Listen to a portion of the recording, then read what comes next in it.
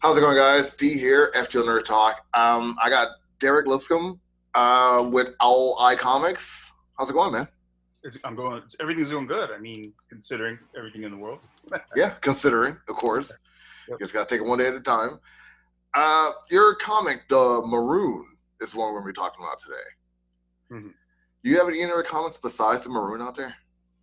I've worked on some comics that really haven't got a lot of widespread exposure. I had a series that I collaborated with. I was just the artist on, called Poverty Pack, like years ago. It was a comedy series that involved a bunch of superheroes who needed to get second jobs to maintain their lifestyle because they weren't rich. Jeez. They weren't like Bruce Wayne or like that. So I get it. Like, I was wondering, like, with that name, and like you said, it's a comedy. It's like it has to be pretty intense. Yeah. That's kind of like a stereotype with a lot of people of color. Oh yeah, and it was kind of a little play on that too. And I don't shy away from touching on subjects like this sometimes. Is that Sherlock Holmes in the group, or Sherlock Holmes type character? Yeah, he's a Sherlock Holmes type of character. I'm looking at this. It's like blaxploitation, Sherlock Holmes, raunchy superhero all thrown together. The writer and I decided we were going to do an anything goes kitchen sink type storyline, and it gets pretty out there sometimes. Super tongue in cheek, I bet, right? Oh yeah, absolutely. Yeah. All right. I read The Maroon. I read the first 3 issues of it. I know you got you said you're going to be doing 15 issues pretty soon. The 15 issue pretty soon. Right. The character Isaiah. Mm-hmm. Dude is he's a beast. And I read this first issue. There are going to be some spoilers in this, so I hope you guys aren't too angry. I read the first issue, and I'm reading this, like, you clearly see that Isaiah is biracial, and he meets this Native American family, and he runs off, goes to the woods, and he finds this bear-like creature with giant horns in his face, and as soon as I saw that, I realized, like, he's grabbing some elements that happened inside his era, but putting his own type of fantasy and maybe also Native American lore inside the story. What prompted you to do that? Well, when I first conceived the character, I hadn't heard of Maroons before until I started actually looking into my own family history in terms of, like, there's always been talk that there's Native American First Nation blood in our family, and I was curious as to how common that was, and I had found a few books that detailed, such things like the Maroon, the Black Seminoles down in Florida, and they were sometimes called Maroons, even though Maroon is a term that is more directly involved with Jamaican rebels, slaves that went out and they created their own communities and they fended for themselves. I liked the idea behind it. This guy who was self-sufficient, and I didn't have anything going on with him except the fact that I wanted to have a name that invoked mystery. So I wanted to do kind of like a tall tale sort of series, or something like a pulp series, kind of like a Doc Savage or The Shadow or Lone Ranger style. I can feel that, most definitely. And I thought, like, when he met that Native American family, it was a father and son. I figured, like, the kid was going to live, and it could be like, him and a sidekick type thing. But, like, that was not the case. This is not that type of story. And it really flowed together. And, like, you made you feel for it, even though, like, it was very quick with it happening. Right. Thank you. By the way, I appreciate that. I when I started coming up with these ideas in my head, it was originally just going to be a serialized comic book where it was like standalone stories each issue. And then I wanted it, obviously, to take place in a time period where a Black protagonist probably wasn't very common. So we have the 1850s time period where, you think about it, most of us are either in servitude or, we're free up north, but there's nothing really super prominent going on. Right. What history will tell us. It starts out in Tennessee, like the first issue does. Right. Did you take any kind of like cues from the past, or did you just pick places that had a lot of like Dixie type of roots with slavery inside of it? Yeah, I kind of wanted to pluck them right in the middle of, the hot spots, Louisiana, Kentucky, Florida. Right. Because he's originally from Florida, and he got into some trouble in Georgia, as you probably read in issue 2. Right. And he's been on the run since then. So when the series starts, he's already made it to Tennessee. Wow. I had a moderate interest in history, somewhat in U.S. history, but I think this made me really engorge in it a little bit more. But I didn't want it to be just a historical, adventure book. Obviously I'm a comic fan, and so I wanted to have something a little more like captivating for audiences. So I added, all kinds of things like supernatural and mythical and folklore, all of that. I wanted to put that in there. And we were talking before in issue 3 is where that supernatural part really just takes off. Yeah. It has like, let me try to find the best way to put it. It has a lot of like old school 80s and 70s horror feel to it, where like creatures are animorphs, but they have like the meat suits of humans, and it has like the ritual of the tradition of the Native American spirituality to it, but it's in a dark kind of mode to it, and there's a lot of lies and deceit, a lot of blood. Is that like the main goal you were trying to go for? Or did you do that just so people can see how dark and bloody it was in that time? I made a conscious decision that I was going to kind of not hold any punches when I did this series. One of the things that with the previous series that I worked on, I felt like the comic book audience is no longer kids when it was like when I was growing up. I think everybody grew up with comics. We can talk about that whole thing like for days. It changes from kids to adults to kids to adults. Yeah, absolutely. And so every time I've gone to a comic store, the clientele was always like 30 to 40 somethings. Men mostly, yeah. Exactly. And I thought about it. I'm like, I mean, if what do we like? You know what I mean? We go to the movies. What kind of movies do we want to see? We usually go to the R-rated movies or action movies, or just high adrenaline type movies and stuff like that. So I knew I was going to try to make this like a R-rated movie. But then I came across a couple of, things I had to analyze internally. I'm like, how far do I want to go with this? Did you grab any elements from Tarantino? Like I get a bit of a Django Unchained vibe, but like it is only there with the time period, not the characters. Like the characters have no resemblance to Django Unchained at all, but like the time period there really makes me think about that film. Did you gather any inspiration from that, or was like this just like something you just did and that was that? It was really. I mean, I'd been kind of putting this character together in my head for a number of years. I think Django really helped me push myself to put this thing out here and take a lot of risks. I mean, some of the language I use, it's tough to write as a person of color. It is. But I feel like it was very necessary because, again, it's a black protagonist in the 1850s. He's going to be called some things, especially if he's an outlaw and he's running. And that's like one of the most interesting things that you put inside of your story. Like, again, only read the first issue, but like when the insults are there, it's not seen so much as hateful, even though like that's what it is. It seems more like this is just the way it is, and this is how we talk to these people of this time. And I imagine that's the language of the time. That was how it was back then. They were just probably thrown around as freely as all anything else. And that's what I kind of wanted to convey, was that it kind of also thickens the odds that are against them when you see how many people have disregard and very little regard for people of color back then. So, okay, we have this guy, he's out on his own. He's trying to get somewhere.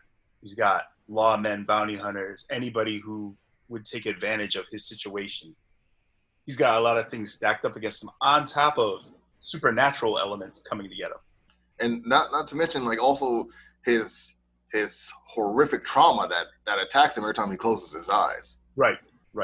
Like he thinks he's either like a monster or a demon because like every time he closes his eyes, he sees the people that he's killed and wonder like, what is his problem? Why does he keep surviving all this, or why does he keep killing all these people?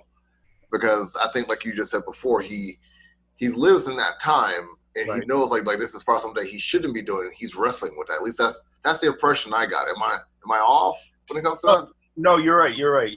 I mean, obviously, you could tell just by the first issue, he's not very, he's not really sure about who he is at this point. He Right. knows he may have done something really bad. He knows he's in trouble. He's obviously aware that he's got certain enhanced abilities. Yeah. So there's a lot of questions. He doesn't even really know his name. He's given a name. Yeah. Issue. So I want to talk about that, but first let's take a break from talking about your story. I want to talk about some news that's going on right now. Okay.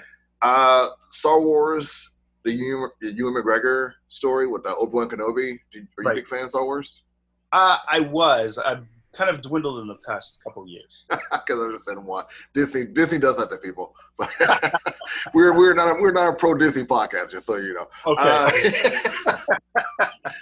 Obi-Wan Kenobi has a TV show coming out, and they're going to be gathering elements from the technology from the Mandalorian and putting that into the Obi-Wan Kenobi show. Do you think that's going to make the show more interesting or less interesting? Because when I heard that, I'm watching The Mandalorian. I'm on the third episode right now, and I'm not a fan. Right. But maybe Obi-Wan Kenobi and a lightsaber and the Force, it can be different. Like, are you interested in that? Does that make you want to get back into the Star Wars universe? I am. I personally, I actually enjoyed The Mandalorian. Okay. But I'm really curious as how they're going to set this Obi-Wan Kenobi one, because obviously my impression, well, if I'm looking at it from his history already on screen, where does he go? I mean, he was on Tatooine the last time we saw him. For how long? Yeah. Yeah. So what is he doing? Is this series going to show what this guy's been doing on Tatooine the whole time? and rocks? So like he's just like being like just that's a everyday good guy, because if he's going around exploring different universes and worlds, like why didn't he just restart the Jedi? So yeah. Right. I don't know. I don't know what this is going to entail. So I'm curious, and I'm always willing to give Star Wars another shot. But more times than often, I'm usually left like, I wish I never. It's been rooted in us, man, since the 70s. It's just been ingrained into us. You must like this. Yep. I've seen almost every of the feature films in theater, save for the last one. Dude, you and me both. I watched everything but Rebels, pretty much, like the new animated series. I watched everything but that. Oh, yeah. But I haven't watched the last... was it the Skywalker film? I haven't seen that. Yeah, no, I haven't seen that one. So that's what I I didn't mind. What was it? Rogue One. That was okay. God. You thought it was just okay? I thought it was great. Oh well, no, I think the third act is what was really okay. Yeah, when Vader shows up and like everyone like fallouts and then it really did kind of feel like it was seeding right into A New Hope, and I thought that was genius. Agreed. I wish there was more movies like that. I think there was some missteps. Solo was a misstep for me. A lot of people like it. I was not excited after it finished. I guess I should put that on the list. I haven't watched Solo either. Like I know Donald Glover's in it. I just haven't gotten around to it. He's great in that. He's great. He's the best part. Yeah, it's worth a look, but honestly, it doesn't move anything forward for me. It almost feels like they're doing check marks about things you know about Han Solo and putting it in Does it explain why he shot first? Does it give you like an answer to that question? They kind of make up for that in a little in a weird way towards the end, but ridiculous. Yeah. All right, let's get back to the Maroon. I need to start putting like breaks in this so I can go back to this kind of stuff, but that's in the future. You said characters from the past or figures from the past.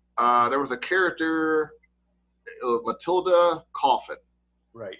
She was impersonating herself as being Harriet Tubman. Correct. Is that going to happen a lot? Are you going to put like a lot more figureheads, or have you already done that? Put a lot more actual figureheads? I've included William Still.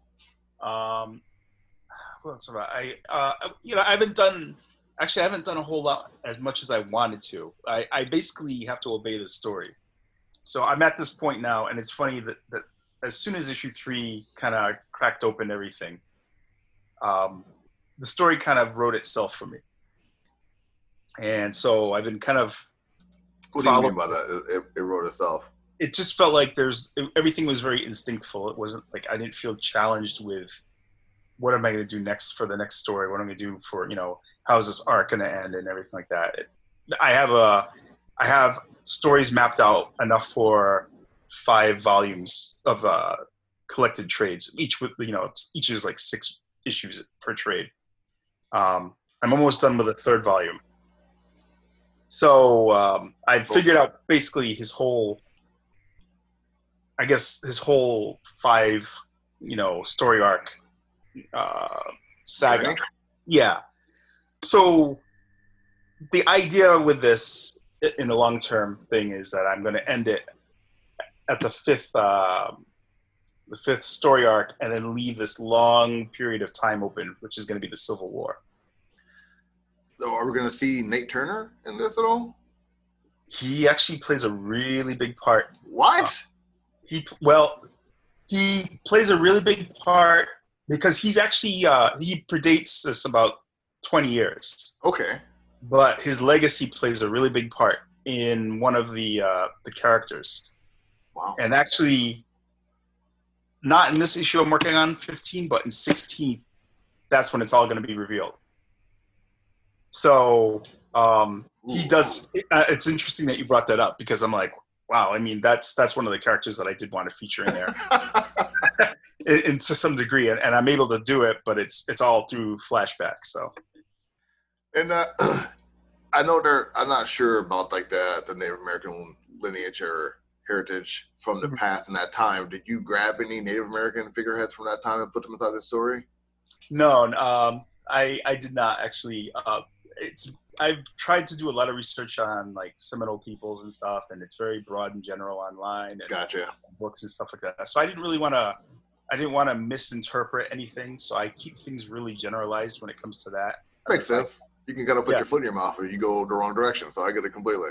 Absolutely. And so that's like my handle on that is just like, okay, I'll just keep that at a very surface level as I can. If I want to delve deep into something, I need to have enough material where I feel comfortable with it. When it came to writing the white characters, like mostly the white male characters, was that hard for you? Had to ask the question. Oh no, I'm trying to kind of like sort that out. Yeah, obviously, a lot of that is influenced by other forms of media and stuff like that. But then there's a lot of things where I think of people I've encountered in my past and how they are and a certain disposition that they have. So it wasn't that it was difficult or anything like that, but it's really hard to distinguish some of them sometimes because a lot of them are just adversaries and you don't really have enough time to develop them. So they all start to. And I'm pretty sure like you wouldn't want to develop them any more than they need to be at most times, considering, Yeah, most of them serve a purpose. And then, in future issues, you'll see that he starts to befriend at some of them, he has them tagging along for reasons. And, there's some development going on in there. And you'll definitely get some good arcs in that if you choose to go and continue. I'm going to keep reading it. It's too good like to stop reading the story. It's really compelling. It really is. Thank you. Like you put a lot of heart and soul inside this, and I can definitely tell that. Even with the sex scenes that you have inside of it, like they're not like some of those other comic book companies that just like want to put gratuitous sex inside and just have gratuitous sex. Yours has a purpose, and it's tasteful, and until it's not. Yeah, and I'm sure in a couple of past few issues I might have thrown in some gratuitous, but nothing like I don't spend a whole lot of time on it. It does kind of serve a purpose, but it's very it's not very fanfare. It's more like the story is telling you that this has to happen. And I also made sure that I made it look like it's from its time. It's not glamorous. You know what I mean? It's not like steamy. These things are kind of gritty and yeah. Again, the 3rd issue. Again, just bring that up. The 3rd issue is that's where it really takes off. Yeah. So I really wanted to add that realism to it. I have to remind constantly the reader, this is not modern day. This is something that happens pre-Civil War. Nothing's comfortable. No, it's not. No, it's not. And like reading it, like through what's going on right now, it's not. Reader beware is what I can say to you. Right. Uh, There was something very interesting you did with the first issue. You had the first issue take place during real time, and then like you did something with the second issue where you had to take place 2 months before the first issue, and the story is like kind of continues on until like we catch up with them in the first issue.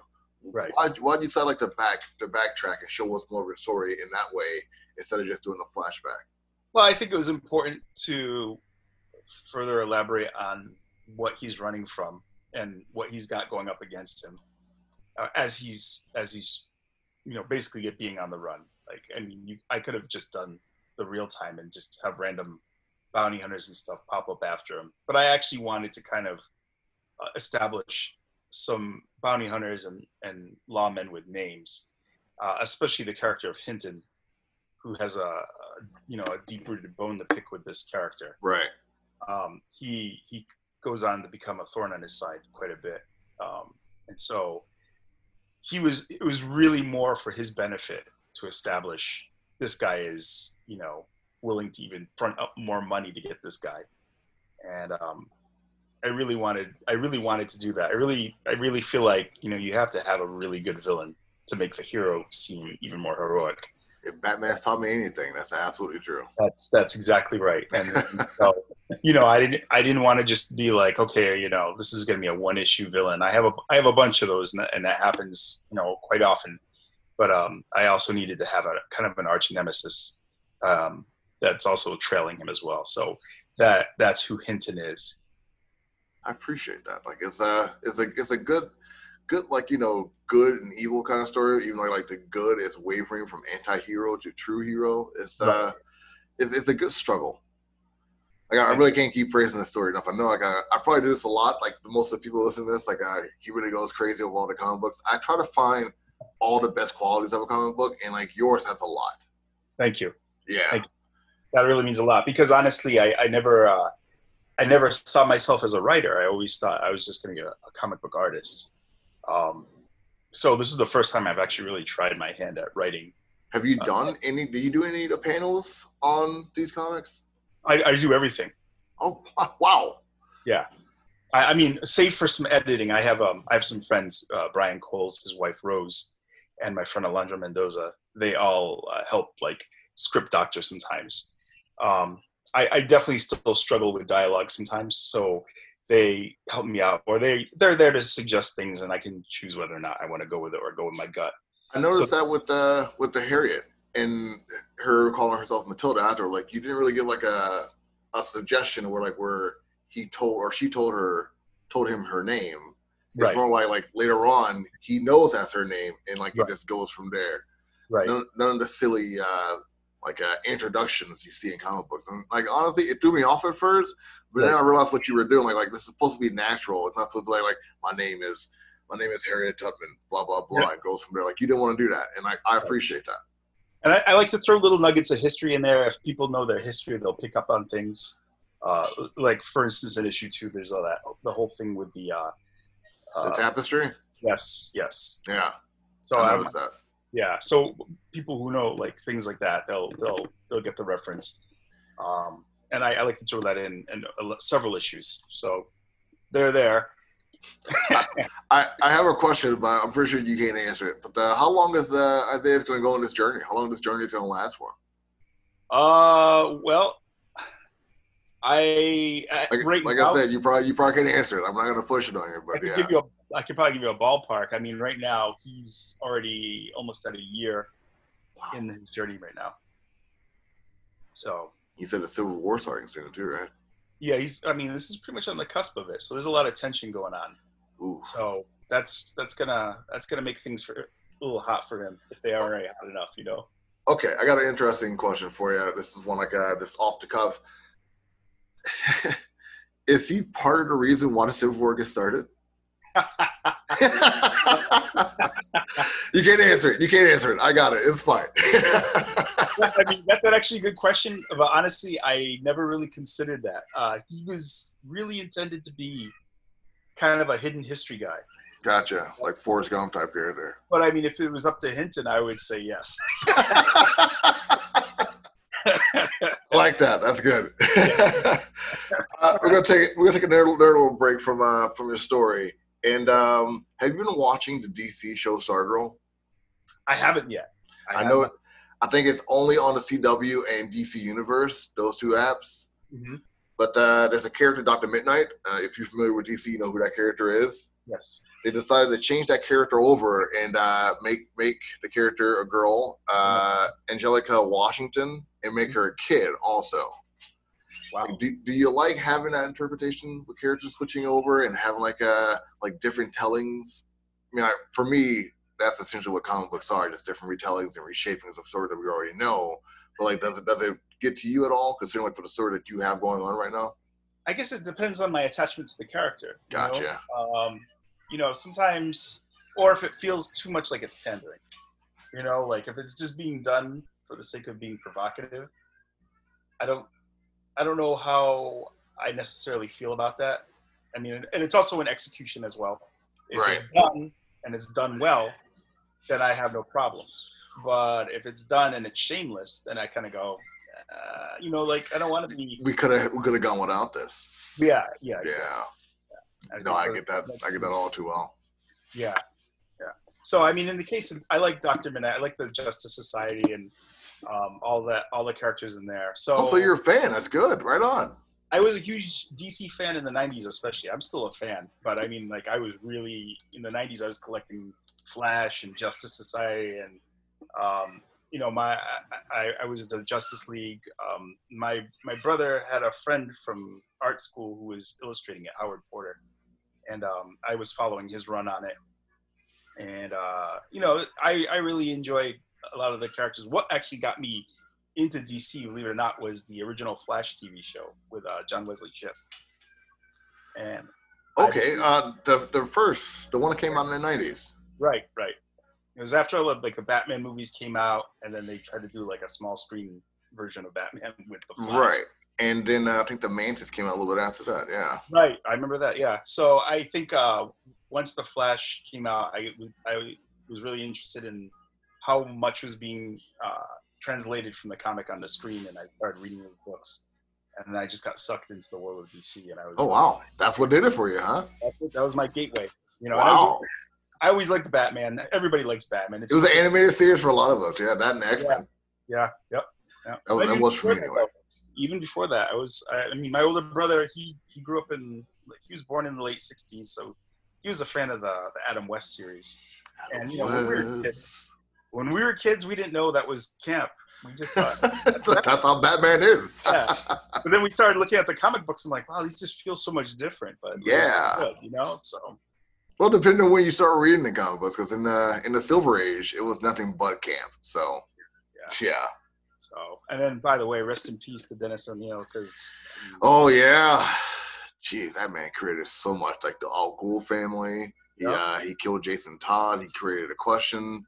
He also pushed the envelope on social issues too. Yes, he did. He was the reason why Roy Harper is addicted to drugs. Yeah. Yep. So yeah. I remember all of that.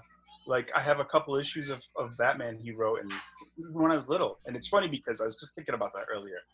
That how comics were always in the house, and we'd go see my grandmother. I used to live back east. I was born in Rhode Island. Okay. And we'd go visit her, and she'd have a drugstore at the end of her street. We'd go there, and her or my grandfather would have us. They'd either buy us the comics or they'd tell us to pick it off the rack. And I had the most craziest assortments, man. I had one time I'd have Conan, then I have Daredevil, then I have Smurfs #1, and then I have it was just all over the place. Did you read them all? Or did you look at the pages? Oh, yeah. Oh, I read them all. Oh man, that's probably like the important reason why they asked you to grab comic books. I'm sure. Yeah. So tricky parents. Like that's kind of what my mom got me into it the same way. Also, she heard about the death of Superman, took me to a comic book shop, and after that, I've been reading comic books ever since. So yeah. So that was your gateway, huh? That's the cool. Death of Superman. I know, pretty sad, isn't it? No, I remember that. That was a huge event, and it was like that was getting media coverage and everything. Oh yeah. I remember the armbands and everything. People were buying multiple copies of that. A lot of droves, yeah. Now it's been done so many times and redone so many times it doesn't hold the same kind of feel it did before. Yeah, that's the problem. I mean, you can't do something that that drastic too many times. You have to You gotta switch it up. Yeah. And you're gonna say kill someone like and leave them dead, right? Well, yeah. I knew they were gonna bring them back, but like it's just in the way that do it in different mediums too. Now it's like, oh, we're gonna, in the movies they killed them off, and then they brought them back, and it's done a lot. No, I get you. I think about Wolverine, the way he died, and the way he came back. They should have just left him dead for a little bit longer. Yeah. Yeah, like he was covered in adamantium. Like, yeah, how do you beat that? Like seriously, you're covered in adamantium, dude. Like you can't get out of that. So yeah, that's your coffin. But he's back. don't know how. I just let it go. So to get back to your story, I read a little bit ahead. There's a character named Stag, Jeffrey Montgomery. Yes. And he just happens to be married to a black woman in that time also. Like what prompted you to create this character? Like why this character in that time period? Oh no, he's not in that one. He does have a white wife. He's a friend of Matilda. Okay. He's a previous friend of her, and so she knows him. And if you're starting with issue 4, she takes Isaiah there to recover. Right. She was outside the window. I read wrong. That's on me. My apologies. Fine. No, that's fine.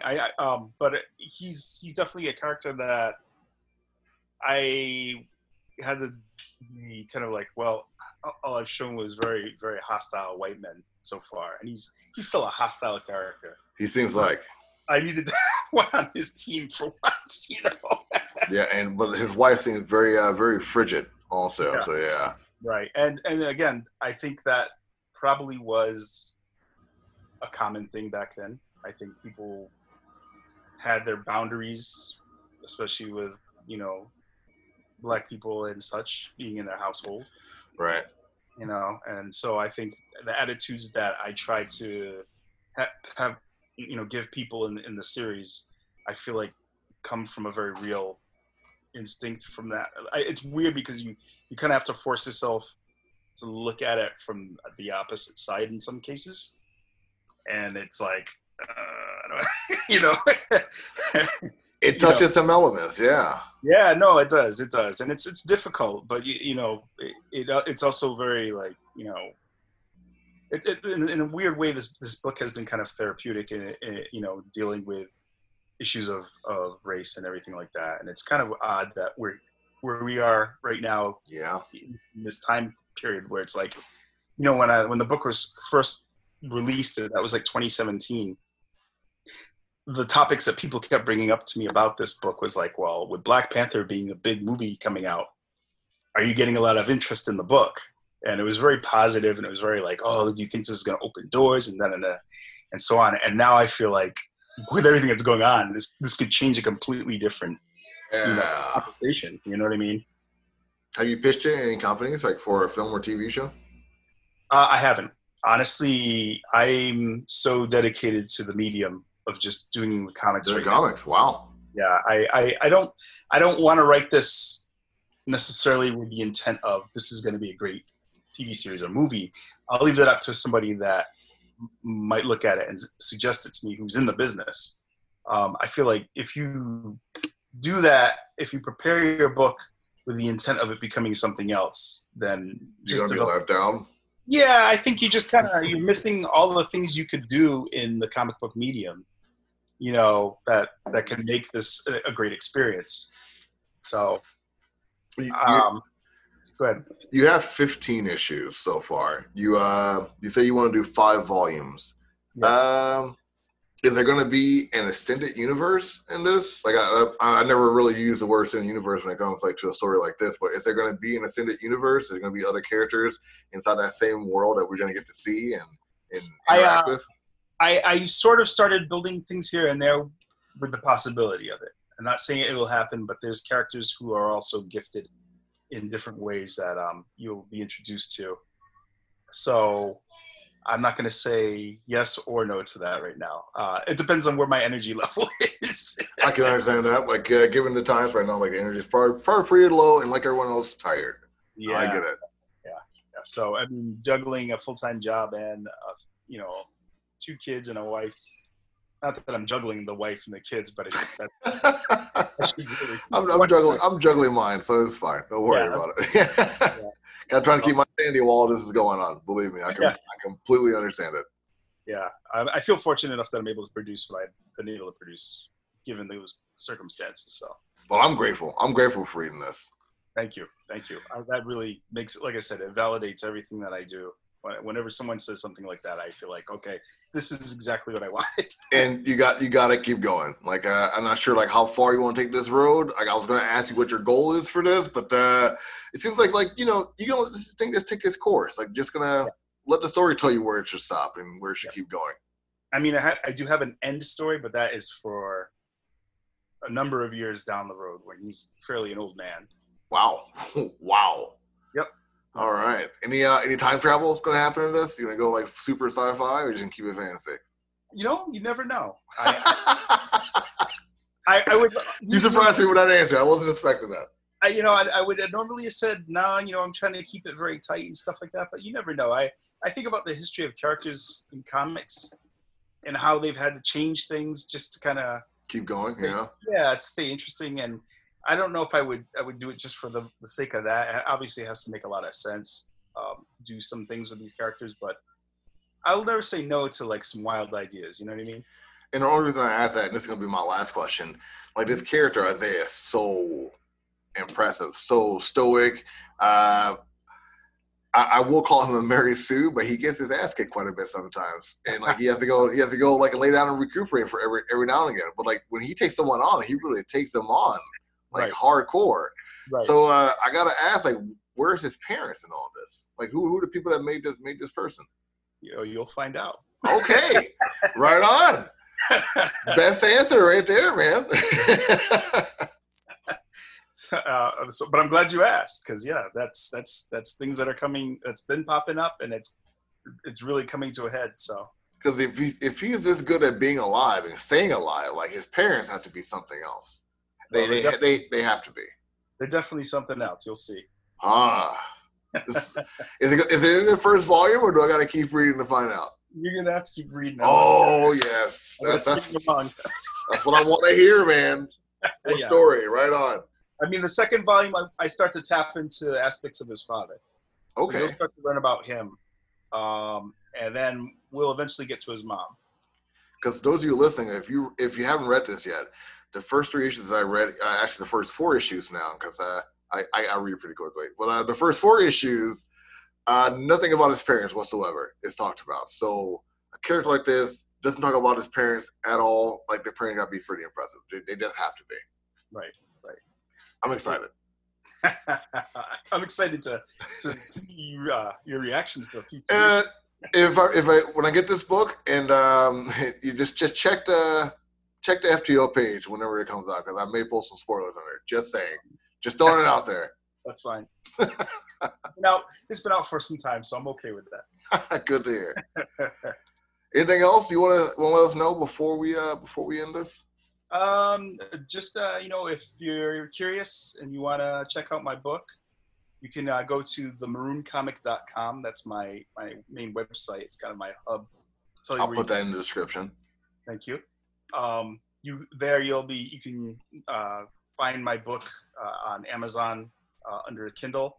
You can go to Comixology. It's there. If you want a physical copy, you can order it from Indie Planet.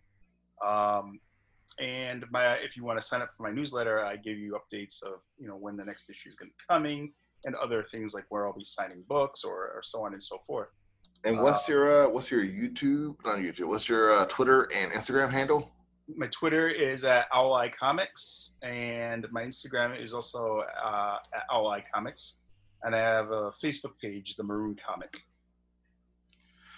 All right, that's it. That's how you do it. Are there going to be any female protagonists that actually live inside the story? Because so far, a lot of them have been dying left and right. Yeah, absolutely, there will be. Okay, cool. But I have to make sure I do them right, do them justice. You know what? I can completely understand that. Like, you want to make sure like they're done the best way possible, because all this killing and death, and you gotta have someone who can hold up to that or be just as good as Isaiah. I completely understand that. Right, absolutely. And so for me, Matilda is a very strong character.